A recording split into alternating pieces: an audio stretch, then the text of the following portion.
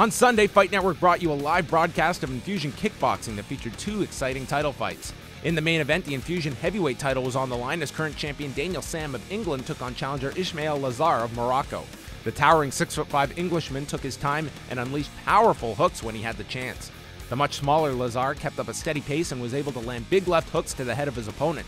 In the third, those left hooks finally took their toll as Lazar landed a devastating left hook once again that floored Sam.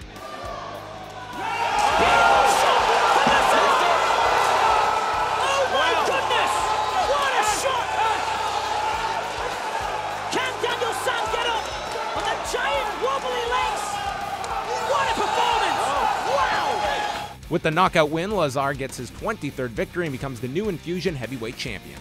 In the co-main event, another title was on the line as current minus 90 kilogram title holder Wendell Roche took on the far less experienced American Andrew King Cobra Tate.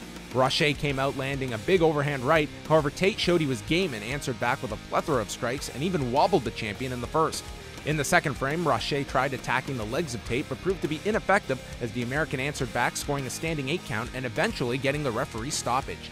Tate improves to 14-3 and walks away the new minus 90 kilogram Enfusion champion.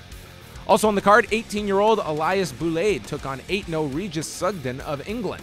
Boulade was fast and was the aggressor throughout the contest, while Sugden backed away and landed combinations that did not have much sting on them.